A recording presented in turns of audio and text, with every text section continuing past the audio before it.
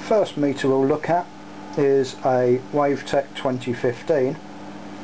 It's currently set into amps and DC, and by pressing the min max button we can get it to read hold max up here. The second one, let's just clear that, it was already set.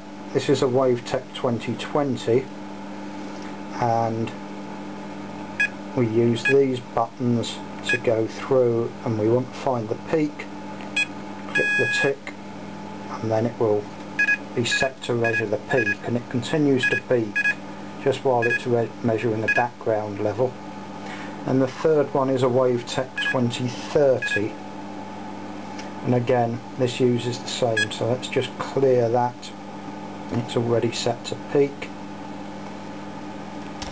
and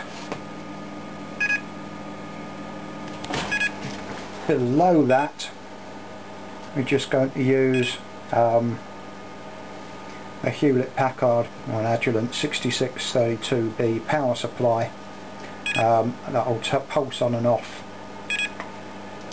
to give us a input signal.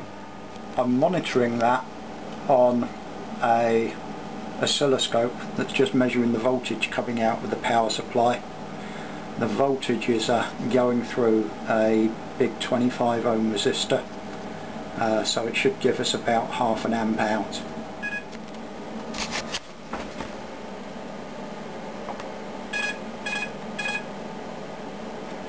So there, apologies for the reflection in the background, there is a fresh signal. Now if we go and look at what's on the meters, now I forgot to reset the 2030.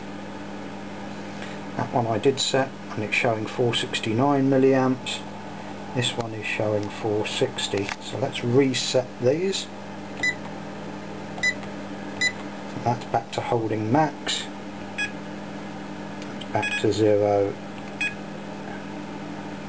and should be back to measuring max.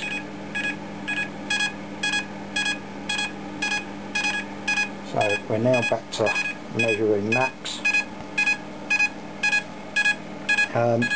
The fluke, which was the last one, unfortunately that hasn't got a max measurement feature on it. They do create while they're waiting or while they're continuing just to measure the background max or just picking up some noise. Each time they go up another 0.1 of a milliamp or so, they do create an annoying beep. But let's just give it another short pulse.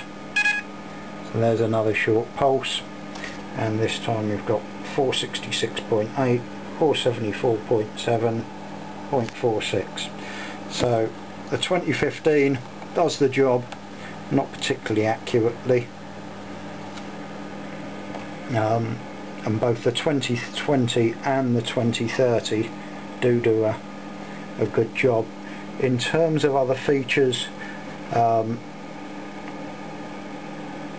the 2020 and 2030 both are good to 1000 volts. They have both got capacitance measurement. They have both got period, or both measure voltage, true RMS, and standard.